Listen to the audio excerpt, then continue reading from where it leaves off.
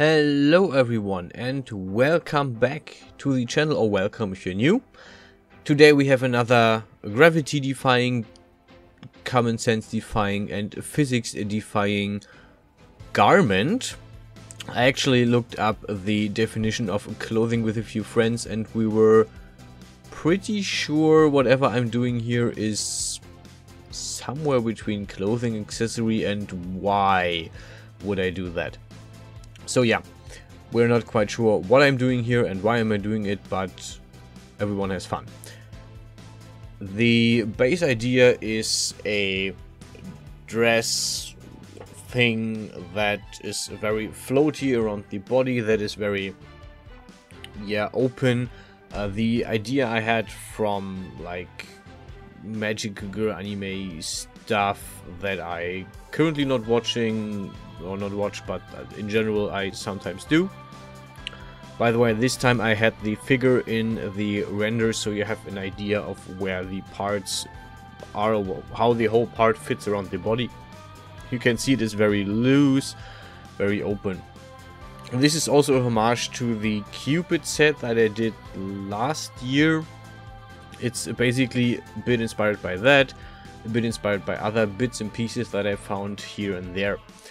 I even have a sketch that I can put in here, so you have a visual idea of what I actually worked with when I made this, how the design process is, like not in completely, but in general. I'm doing sketches, I'm doing ideas, and then I try to make them into a physical form. You can see I'm changing up a few pieces here and there, but the general idea is that. Yeah. Over the weekend I didn't do content because I was trying out a few things, and I am kind of positive I might show some in an upcoming tutorial video. I'm not sure because I'm trying to figure out a few things, how a few things work. I'm playing around with keychains. In case you don't know, keychains is a thing where you can make one figure move when another figure is moved, to basically link up different pieces or give control of bones to figures, or to the bones of other figures. This is something that I'm playing around with for a few design ideas I have that I currently cannot make into a working picture, working idea here. So I'm just looking into how this works and if I can make this work somehow. So I'll keep you posted, hopefully, if I can make this work. Over the weekend I didn't, so I didn't post a video because I just felt relatively bummed out by this. But yeah, next weekend I will do lots of magic content again, so look forward to that if you like the content. And now with that, back to this piece. This is, by the way, not finished, and the live stream I will do next week on Wednesday. I will work on this and I will actually rig this. This is also something that I looked at in the weekend. I'm trying to figure out a bit more about rigging and a few tricks, but so far I didn't really get it to work. I'm seeing if I get it to work over the weekend so I can show you next week. But yeah, the next live stream will be next week on Wednesday, and I will add a few bones to this picture, because if you jump to the very end, to the final render, you will see there's a lot of artifacts in there. There's a lot of stuff that is very weirdly moved, that is very misshapen, that is torn apart. And this, I knew this would happen, absolutely knew, but I wanted to have it this way, so I have a render as reference that I will have up in the live stream, so I can show you what changes if I rig this and how it looks if it is rigged better than currently, because currently it is not rigged at all. Specifically, the detail that I will work on in a bit, I will rig and show you how I do that. For now, all I can say is you can see the floaty fabric parts around the body, which I made from tubes. You could see that. So this is something where, again, didn't use the full body suit, and I just threw this, or not threw this together, but made this from scratch, which sometimes works a lot better. I'm also working on the UV maps in the middle because I already plan to copy paste this, and then I later copy paste the additional pieces, the accessories, the adornments. But yeah, I wanted to have this separate so I just can work on each piece in singular. You can also see that each piece here, that each of the fabric pieces has its own material, so I can, for example, remove a few of these and just have less of them in the actual render, if I ever wanted to do that. Right now I'm working on the accessories, and I thought about, hey, I'm using the heart-shaped chain links because it works better with the whole thing, but in the end I decided I'm going to do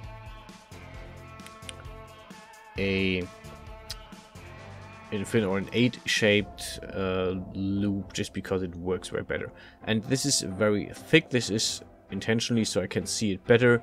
I'm actually not really happy with the current chain links that I have, because most of them aren't thick enough for the purpose of what I want. So I will actually go take the 5 minutes out of my day tomorrow, most likely, and fix those that they're actually thicker and better to use.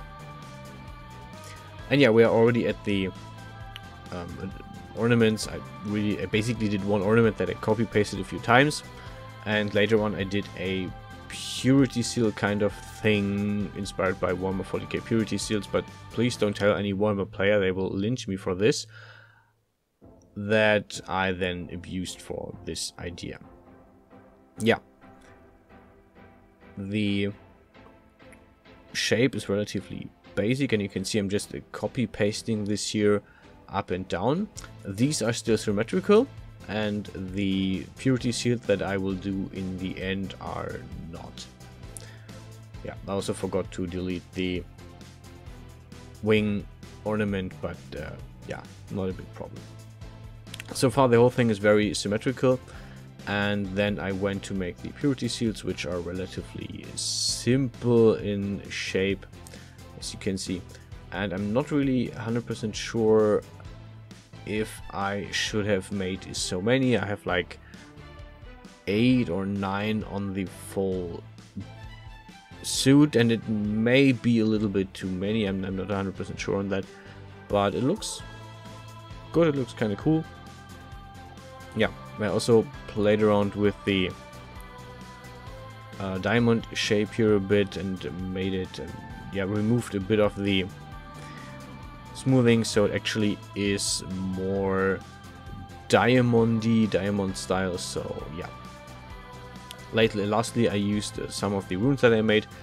I thought about making new ones for this thing, but in the end I decided I'm going to use those I have and take like another few days where I just make more of the accessory stuff, like more runes of the different rune thingies that I like to use, so that I have more in the ornament step that I can then put on the body. Yeah, as you can see, I've made these purity seal like things. It's like a little gemstone, a socket, and the seal itself, which I hang more or less randomly on the clothing, though, so I don't really have like a symmetry for this. In the sketch you might have seen that I also didn't really fit this to the thing before. I just had the main idea of how the purity seal should look, so I then could put it on, and yeah, it's really not that complex. yeah, and that's it basically for this video. I hope you enjoyed the video. I hope you enjoy the render at the end. As always, stay healthy, stay safe, and I will see you guys around.